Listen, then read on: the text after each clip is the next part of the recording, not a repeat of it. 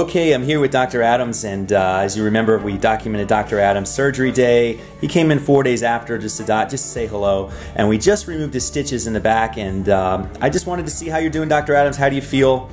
Overall, how was the process for you? I would say so far everything has worked as you said. I've really had no post-operative pain other than a little bit of soreness the day of surgery. You've removed the sutures. Yeah. They were no problem. There was no discomfort in that, and everything is working out fine. So excellent. I can say nothing but A+ so far. Excellent. And any swelling?